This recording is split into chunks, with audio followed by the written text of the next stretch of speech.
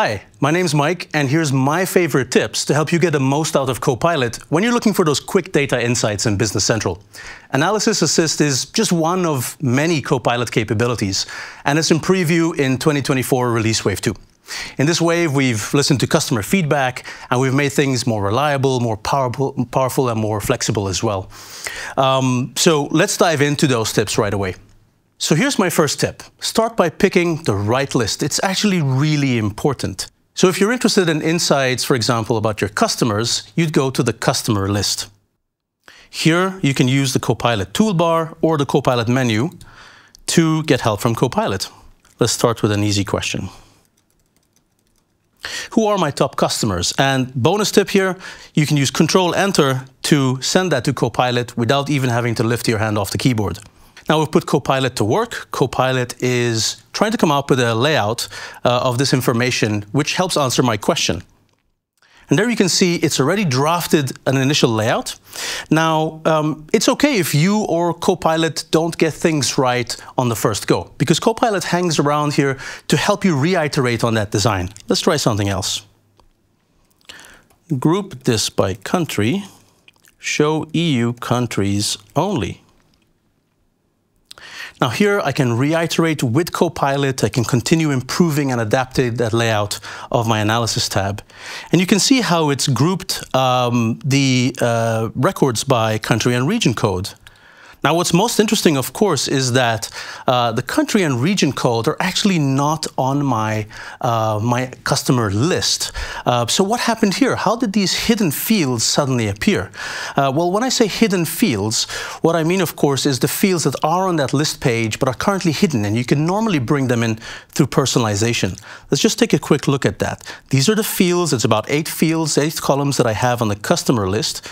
And typically to add more fields, I'd go to Personalize, I'd bring up the Add a Field tab, and that contains, 20 plus more really useful fields that I can simply click to bring onto the page, like country region code.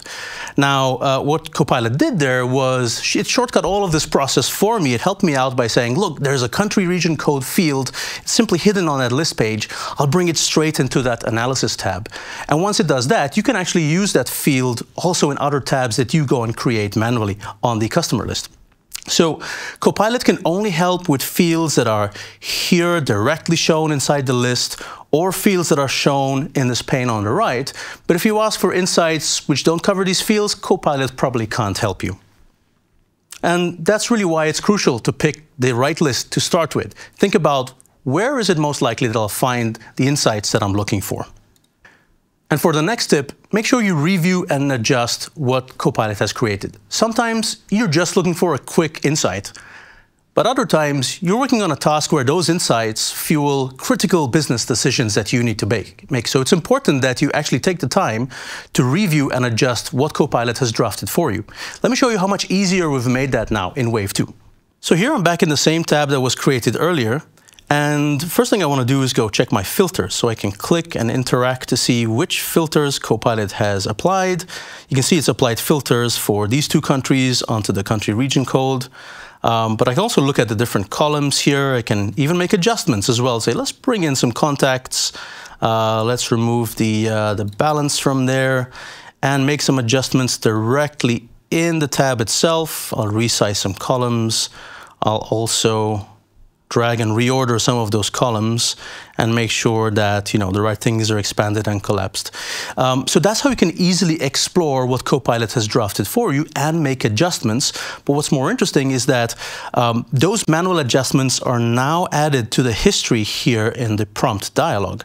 So here you can see I've got my adjustments that I just made to that analysis tab, and I can actually navigate back and forth to see the different tabs to see which one is my preferred option. My manual changes are included here as well. And when I'm satisfied with what I see, that's when I can choose to simply hit keep it, and now I can get back to this next time as well. So the next tip will really help you improve how you prompt and how you send messages to Copilot. Start by keeping it really simple. Keep your messages very concise. Don't use long paragraphs or multiple sentences which ask for a lot of different things. Try to keep it real short. And if you're not sure what to ask for, use the prompt guides to help you. Let me show you how that works.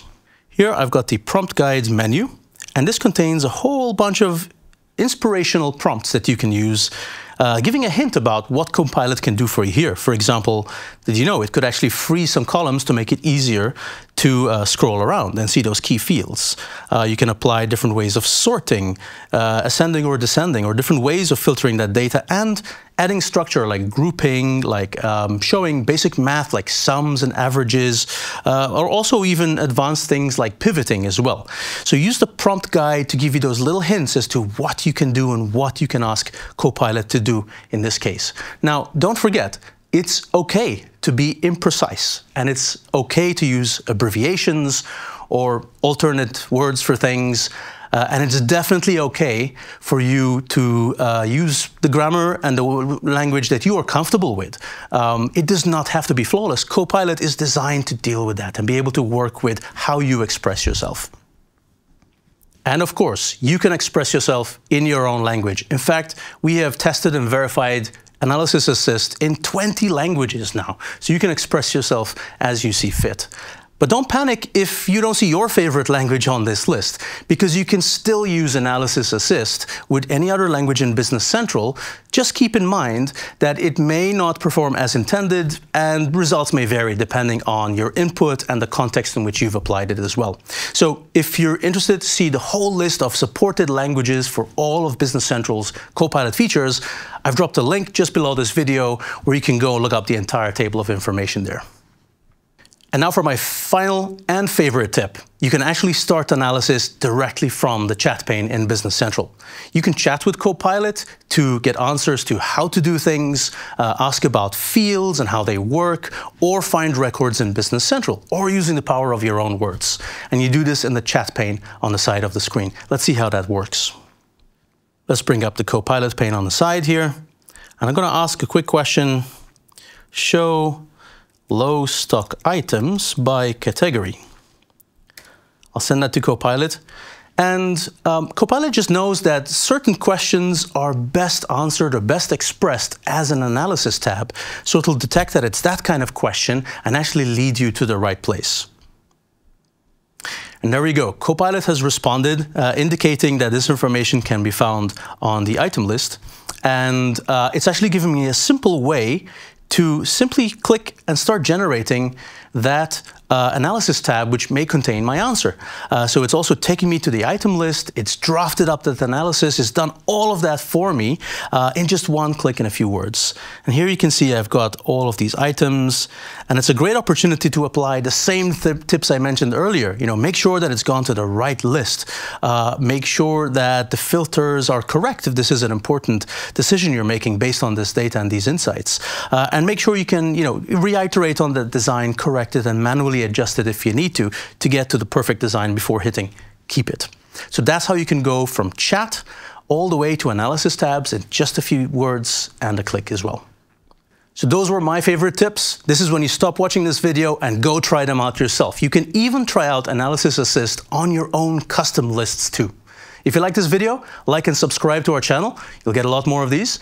And thanks for watching, and I wish you a productive workday.